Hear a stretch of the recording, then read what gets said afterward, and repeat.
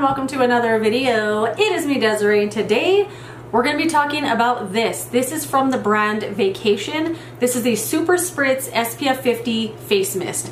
And one thing about this brand is the branding is absolute perfection.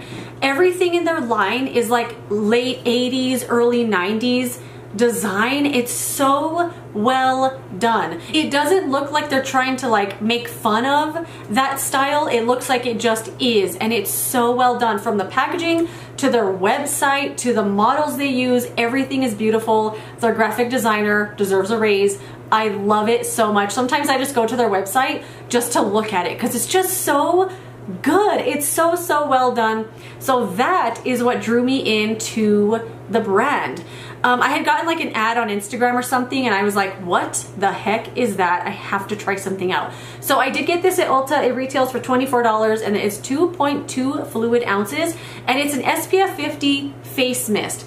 It doesn't say it's a makeup setting spray or anything like that. It really is just a sunscreen spray for your face. I mean, you could spray it wherever you want, but a little size like this is usually meant to carry around and like reapply over makeup or however you want. It says it's a daily face mist sunscreen for the home, pool, or office.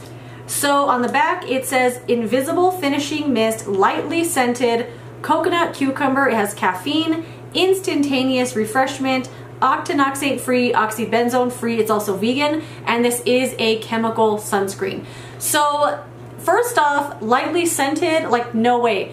This is so perfumey. It is over the top perfumey, and I don't mind fragrance in my products. I have nothing against it. I like scented stuff, but this is a little much, especially for spraying on your face. And I was looking at the reviews on at least Ulta's website, and a lot of people said it was very irritating for them. A lot of people that had sensitive skin said this really burned. I don't know what that's about. I don't know if it's the fragrance or what, but I didn't have any issue with that on my skin. It didn't burn, irritate, or anything like that. But the scent, it's over the top. It's over the top. It smells good, but it's not a scent I want to smell all day long on my face. It's very strong. So it smells kind of like a coconut body oil sunscreen with some alcohol in it. Like, it just has a little of everything in the scent here. And then as far as the sprayer goes, it's very nice. So I'm gonna spray it just on my hand. Hopefully you can see the mist. It's really fine. Let's see if you can see it. Ooh, well, I didn't press it nicely. It's really nice. You do gotta kind of hold it really far from your face because otherwise it'll be like a little strong, but it's a nice mist, especially for the face. So as far as like the actual formula and the sunscreen goes, for me, this is really greasy looking. If I spray it on my arms or my hands, like, oh my God, the scent. I'm gonna have to wash my hand after this. This is way too strong. Anyway, if I spray it on my arms or my hands, like I'm leaving work and I just want to do a little touch up, it absorbs nicely into the skin and it looks fine. But when I spray this on my face, it looks so oily and greasy. And I don't know if it's because on my arms and hands I don't have anything like for this to sit on top of. It's going straight to my bare skin, and maybe because I already have makeup on, like this isn't able to sink in totally to my skin. I really don't know what it's about, but it looks greasy. It looks greasy. I guess if I were to set this sunscreen got everywhere when I sprayed it. I guess if I were to set it with a little powder or something, it would be okay, but I haven't really used it like that. I've tended to just spray it on my arms and hands because the scent is so strong. So I'm not gonna test this out on my face right now because I don't want to smell this all day long, and it's gonna give me a really bad headache. Like, I'm honestly gonna go wash this off as well.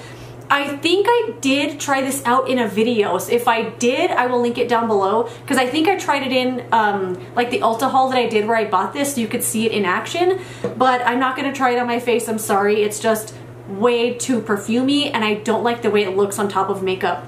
So I don't know, like, I wouldn't buy this again, and just based on the fragrance that's in here, I'm going to assume all of their stuff is going to smell like this. So I did want to try some of their other products. They have like a sunscreen foam that looks really fun, but based on this, I don't want to try anything else. I'm gonna keep this though because, I mean, look at it. It's beautiful. And the mister is really, really nice. So I think once I run out of this, if I ever finish it, I'm gonna use the bottle again to like refill with different facial sprays that I like to use, because the mist is really nice and I did enjoy it.